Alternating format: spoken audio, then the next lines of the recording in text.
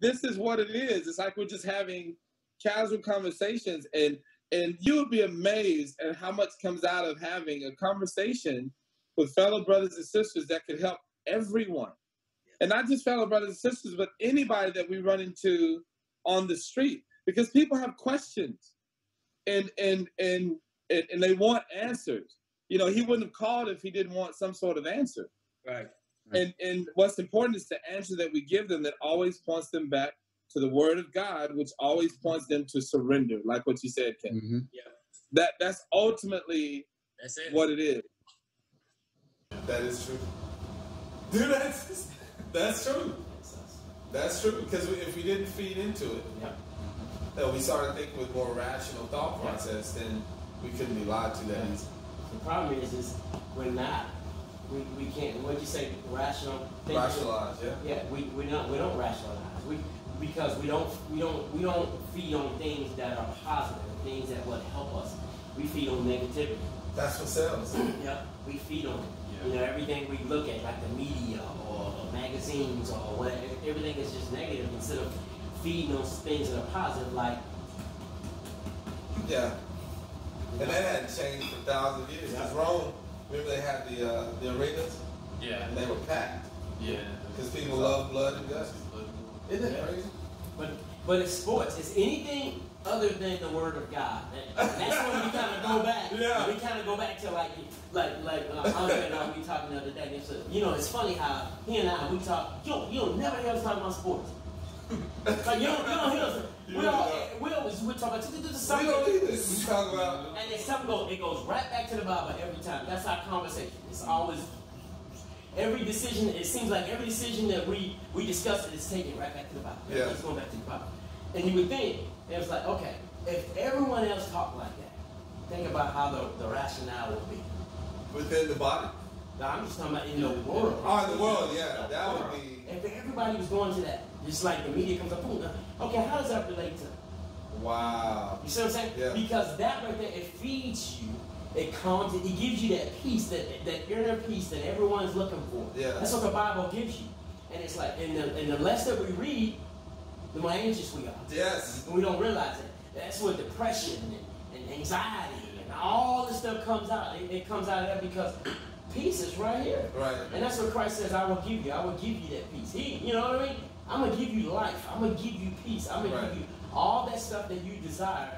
But you refuse to come to me. I was thinking it would be great if the whole world was like that, but at the same time, even in the Bible says it's not meant for everybody. So not meant for the majority. It's a wonderful dream. It's like when I was younger, it was a wonderful mission. Yeah, we're gonna save everybody in the world. That clearly goes against what this is, because everybody ain't gonna be saved. Right. Not all will be saved. But it is a great hypothetical. Yeah. But that's where the peace is gonna be found. Yeah.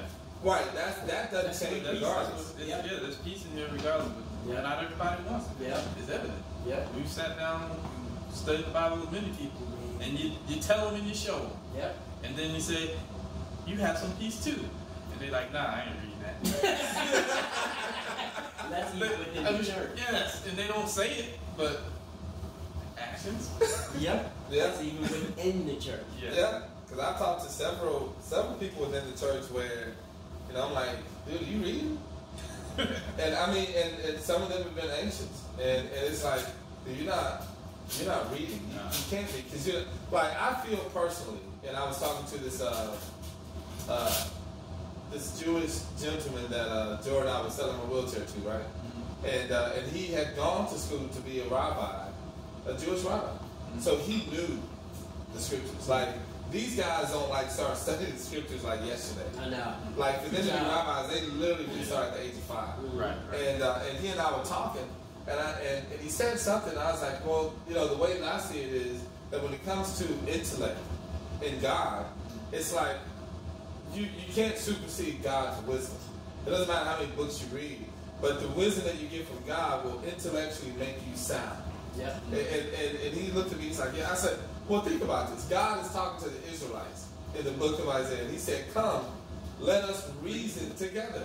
And he was like, you do read the Bible. And he opened his 500-year-old Torah up. He's like, yeah. And I'm like, dude, what are you touch that? And he's like, yeah, because it's right here. He's like, oh my goodness. I was like, yeah. I was like, so when you look at that, it's like God is showing us a different way to think. And what he says is going to be rational. Like you can't deny it. You can't refute it. It's ultimately what it is, right? Yeah. And he looked at me and I was like, wow. You know, but that's how I feel even to this day. It's like to deal with the social issues, to deal with any issue within the church. Like you got to turn to the very wisdom of God to rationalize what we're actually talking about, not your emotions and not your feelings. Because when it comes to rational thought, it's not a matter of what you've lived through. It's a matter of how you deal with what you've lived through. Yeah. And how do you grow from that? Yeah. And how do you move forward? Yeah. I just feel like with everything happening with the police officers, that in the protests, that there are a lot of feelings from past histories that are there, that are still kind of at the forefront of people's minds, and it's keeping them from rationalizing the other side of the story. Because one side of the story is, yeah, America has a very ugly history. But the other side of the story is that in a matter of 400 years, we've gone from being in chains to a black president. Right. Like, that's a lot of progress. No matter how things are now, the fact of the matter is they're not like they were 400 years ago.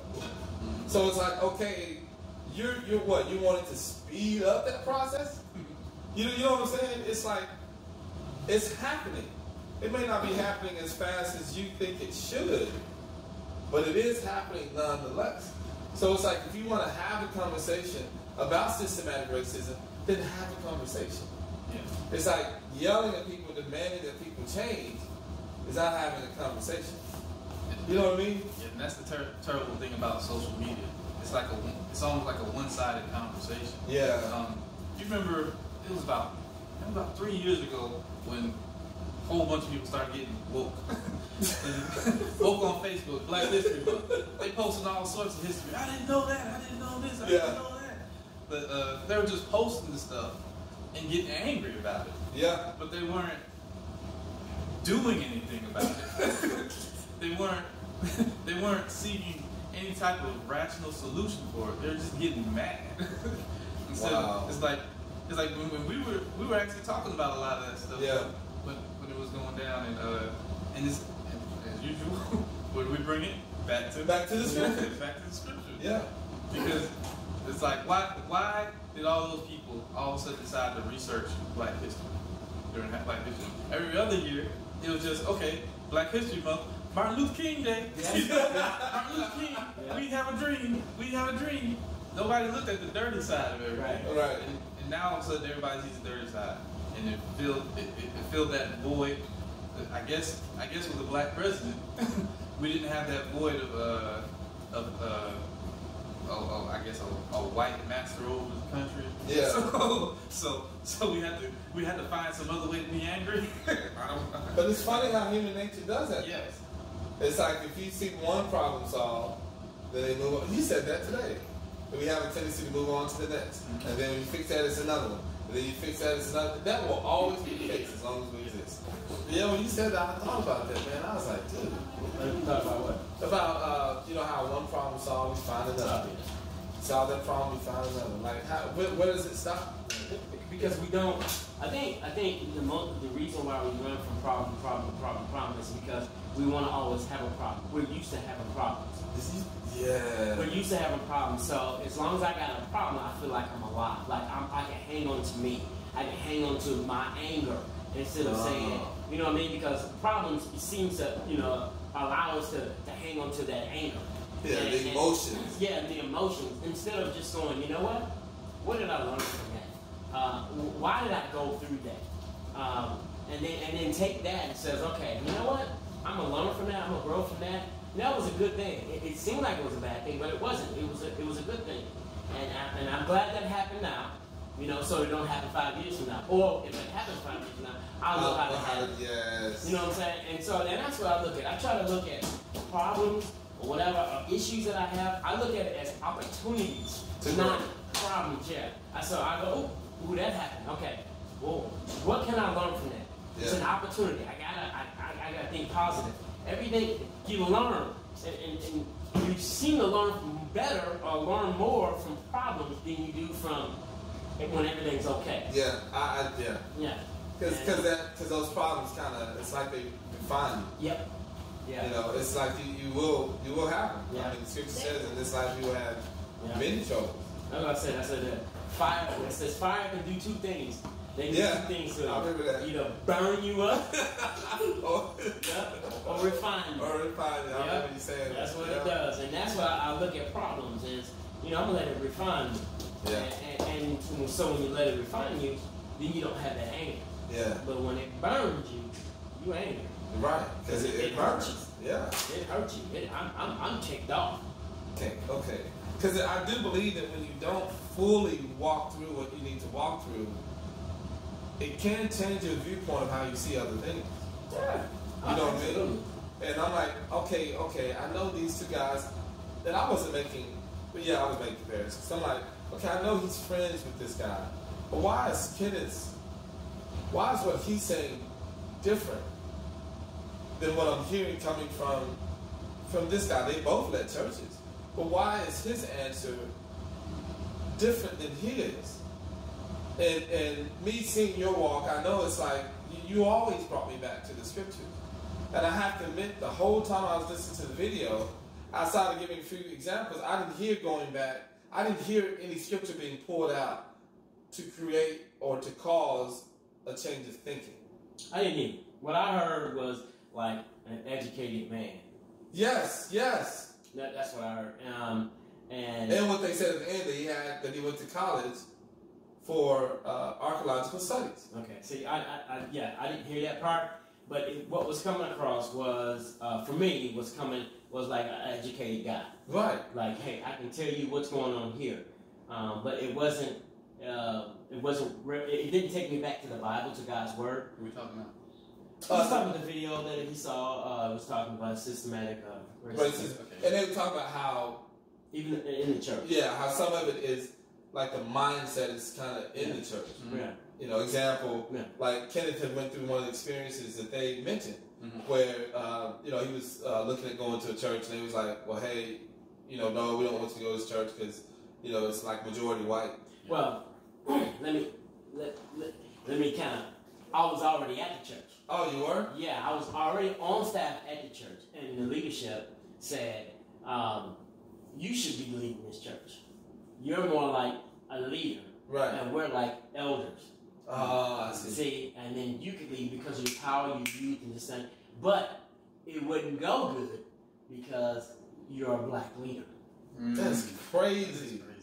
Yeah. So that was said to me. So I was like, okay, I'm fine with that, blah blah blah, But I was like, because I'm more of I'm on, you know how I am. I'm on edge. But that was said. Now, mind you. And the couple was up above me leading the church, and they said that, right? But needless to say, we came to Memphis, and now there's a black couple leading the church. The very church that you came from. Yep. Isn't that crazy? Yep. And the guy is sort of like me now. He's got more education, but he leads like on the edge like I do. So now it's like when I listen to that, hearing it come from you now, it's like apparently that's not what God wanted you. Exactly. That's how I see it now. Yeah. Because I could very easily be like, oh, that was racism. Exactly. And I could do the same thing. That's what I said. And so for me, when he said that in the video, I didn't even think of it like that. I didn't think of it as racism. I just said, and then, but when Frank was talking in his video, now it's like, oh my God. Right. I'm like, I experienced that. Man. Get up. Yeah, I got somebody. Yeah. I digress. I went back and I said, but really, that all happened. I needed to be here because I learned some things about my own character being here. See, yeah. You know what I mean? And I go, so was that them? And God used the racism, the systematic racism to train Kenneth. Right. You see what I'm saying? And so now Kenneth, because of that, I feel like he can be a better leader if he ever leads again than what I would have been if I stayed there and led, because I experienced it. Oh my goodness. So it's like God will allow for you to learn from the suffering. Just like Paul said. Yeah. Yeah, you're right, man. Isn't that crazy? See, bring it back to the Bible. Yeah. You gotta suffer. You gotta suffer. You gotta suffer. There's no way to grow without it. Right. Yeah. That's so you have to change your mindset to want the suffering. Mm-hmm. That's what he meant by that. Yep. You have to change your mindset to welcome the suffering. Yeah, because it's not suffering. It's training. It's training. It's training. It's oh, to be more like Christ. Oh my goodness. To be more like Christ. To be more like Think about Christ. it. Navy SEALs go through what? Suffering or training? It's training. But they look like they suffer, man. I just gave somebody that we're studying the Bible with the example of when I first was baptized. Learning to follow Christ and learning and having the motivation to read my Bible was like training in track.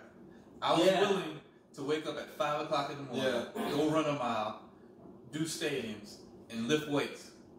And I welcomed it. I got up. I was happy to do it. Yeah. But it's the same way when you following Christ. You gotta be willing to get up, take that time with God, take the lessons that go along with it. You know, this thing.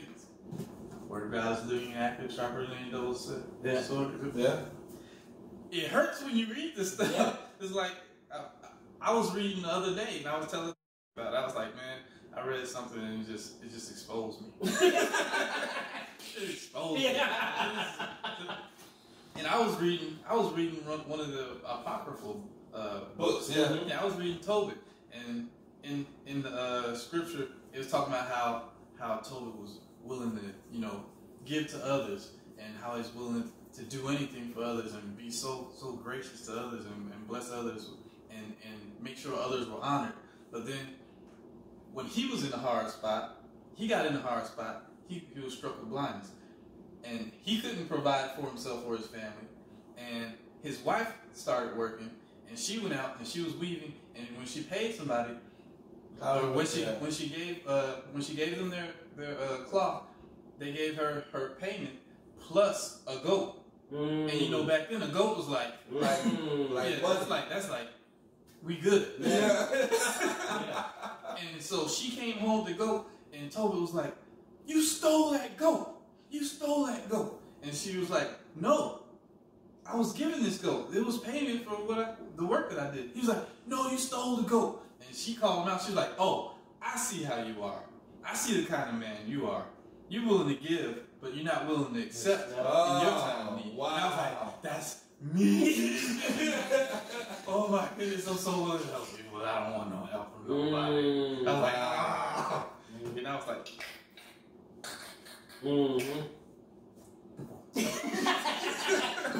Give me another one. give me another Kalima.